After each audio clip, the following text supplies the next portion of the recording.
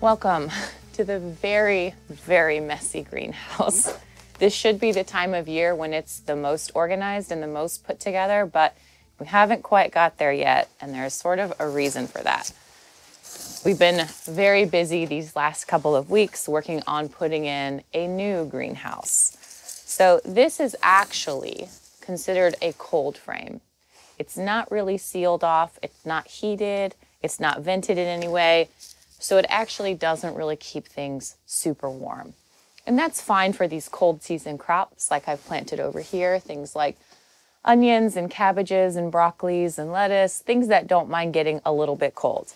But once you start venturing into tomatoes or peppers or eggplants or citrus, well then here in zone 7B that presents a little bit of a problem.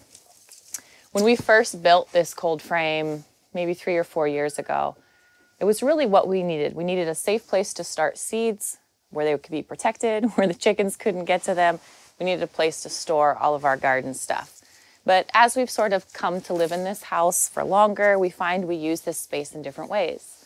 So you can see behind me and George, now we use it for our fire storage because it's the closest shelter that we have to the house. We had a really cold winter and we go through a lot of firewood. So this kind of became the natural place to store that firewood. Well, the problem with that is it takes up a lot of space, kind of creates a big mess. But we need a spot to be able to do that. The real solution we found is to put in another greenhouse. Now this serves two purposes. One, it's actually going to function like a greenhouse. It's going to be sealed and temperature controlled and even heated a little bit in the winter. The second kind of solution that this greenhouse offers is that it's going to be on the complete other side of the property, which is where we decided to put in the permanent market garden last year. This greenhouse is a really long ways away from the market garden, which is unfortunate because that means you're carrying all your tools all the time and all your seedlings. It's not ideal. It's just not an ideal setup. We've made it work and it's been fine. But as we sort of continue to develop the property, we realized we really needed a space up there as well. So we're going to walk up there and I'm going to show you what that new greenhouse is going to look like. And we'll just sort of take inventory of the market garden, how it's looking, and kind of what we need to do to it to get it ready for spring. But first, I thought we could sew a little tray of lettuce together. These are fabulous new trays. So you guys know I love Charles Dowding. He completely revolutionized the way that I garden with his no-dig method. Well, he has opinions about things like seed trays, as do I. And I've been ordering my seed trays from Johnny's, but as you can see, this is just after maybe a season or two. And they're not cheap. They're actually really expensive. And so this is difficult for me to swallow. And it was for Charles too. That is why he designed these really durable seed trays. I mean, this is like no seed tray. I can't even really bend it. It's super thick. These are from All About the Garden. I'll post a link down there. They've been on back order for a long time, but I was finally able to get mine. And this is, I mean, look at how I'm holding it. It's just amazing. And it's funny when you're a gardener, things like that start to make a big difference. All of a sudden you find yourself being drawn to a particular type of soil or a particular type of seed tray. It's kind of just funny how those things develop over time. We become a little bit more particular. So I'm just going to, I actually do my seedlings a little bit different than Charles does. He kind of broadcasts in a small little pot like this, which is how I'm actually doing my celery, and then plucks them out and then puts them in his seedling trays. But since I'm not really growing for production at all, I don't need to worry about if there's empty stuff. It's just for us anyway.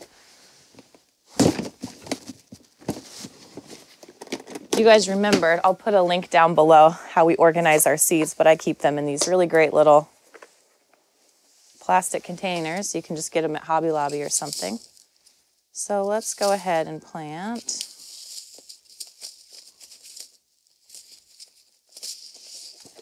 Not what I want.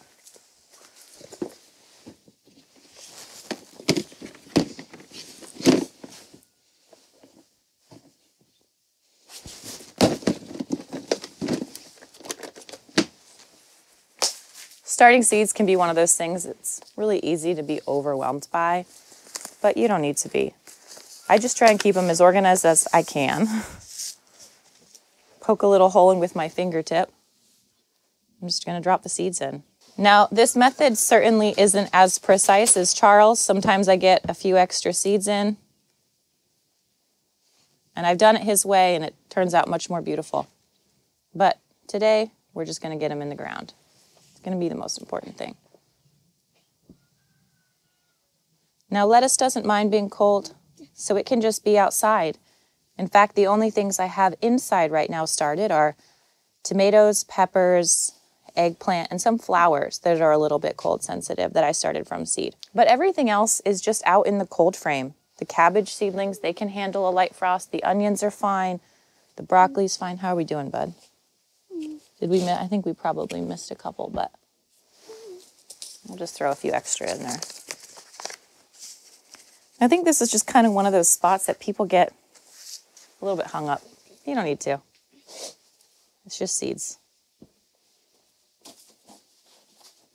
Okay, that should be plenty in there now.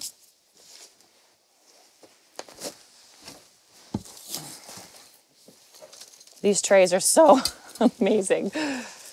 I'm really happy to have them. Just the fact that you can hold it one-handed is really helpful. All right, I'll water this in a bit later once I finally hook the hose up. But for now, let's go up to the market garden. I want to show you what it looks like in its second year. Here.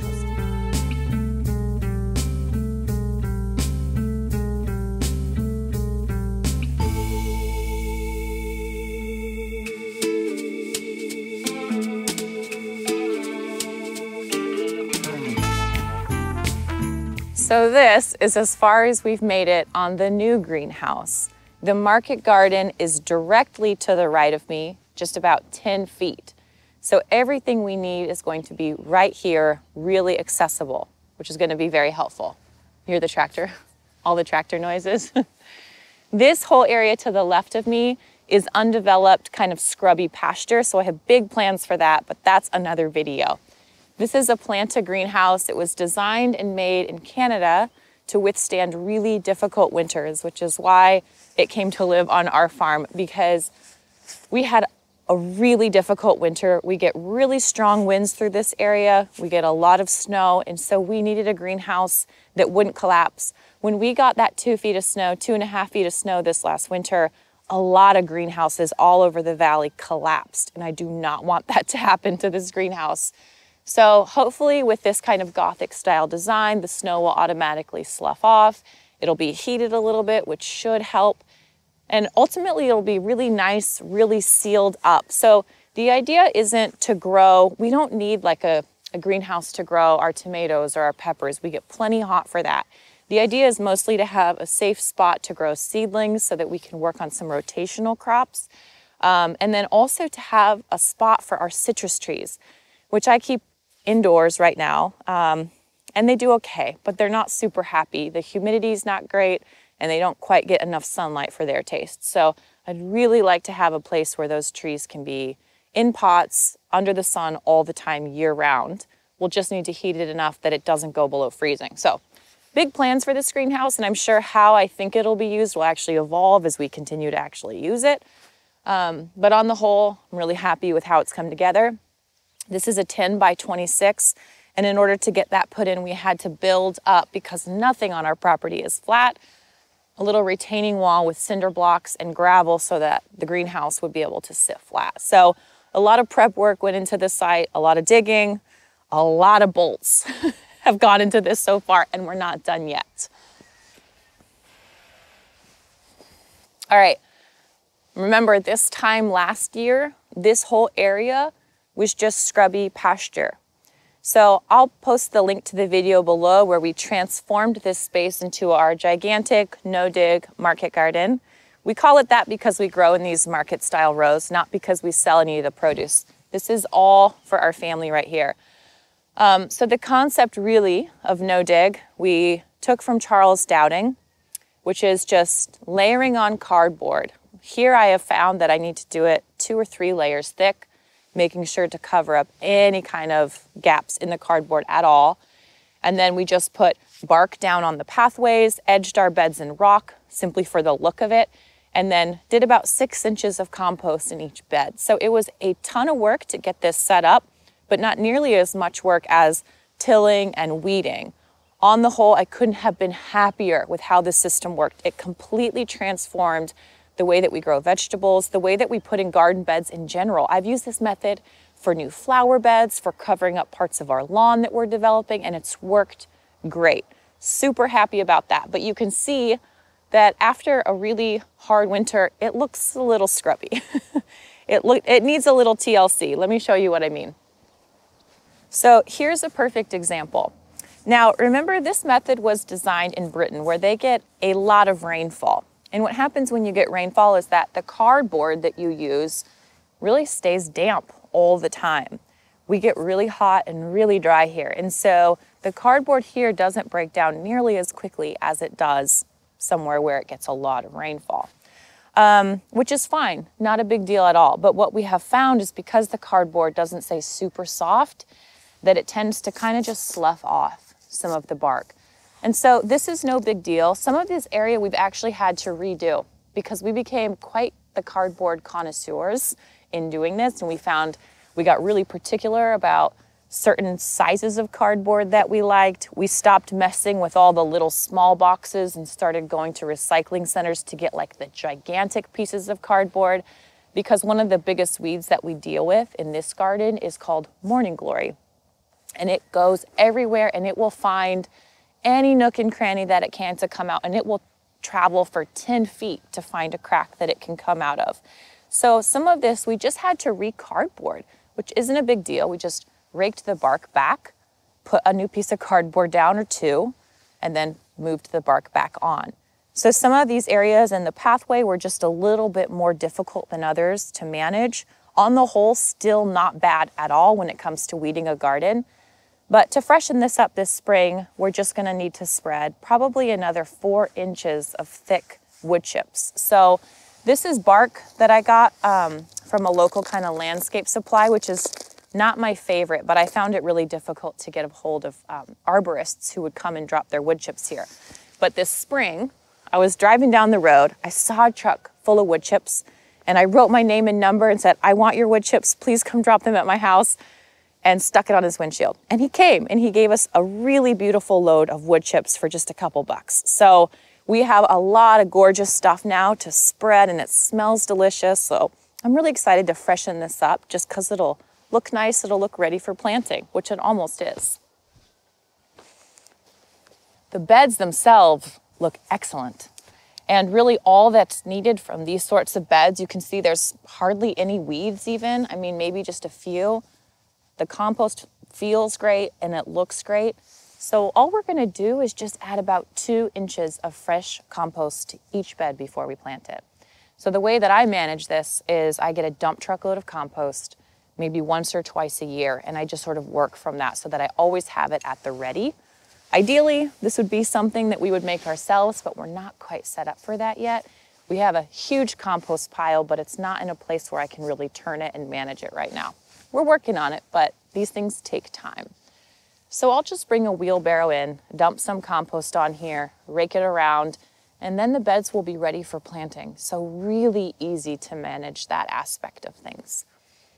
We have a few things that overwintered. Let's look at those.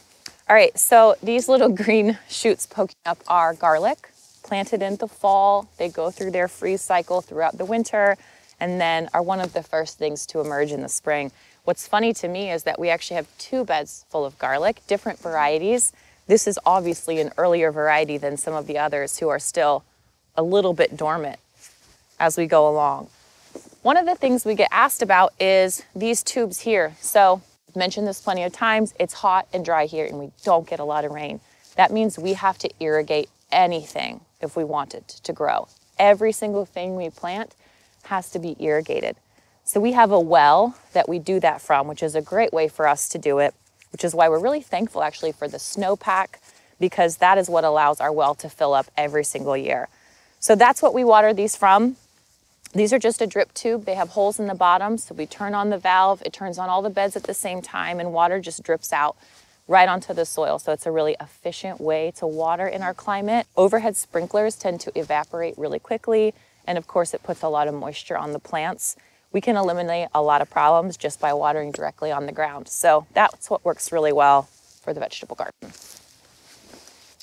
Now that the worst of the winter has passed, even though it's supposed to rain all day, I'm really anxious to get out to the garden. All the irrigation tubes need to be straightened and tacked back down.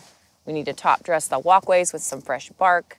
We need to get the compost on the beds that we're ready to plant carrots and beets in. These are actually some overwintered carrots that were planted late last fall, and they've done pretty well. I actually didn't do anything special to them. Here, Will. But these will continue to grow. These will continue to grow as the weather gets warmer and should be ready to pull out probably in a month or two. So lots of good stuff happening in the garden. This is a time of year for a ton of work, and you just kind of have to submit to it and dig in and just be thankful that you have a space to cultivate.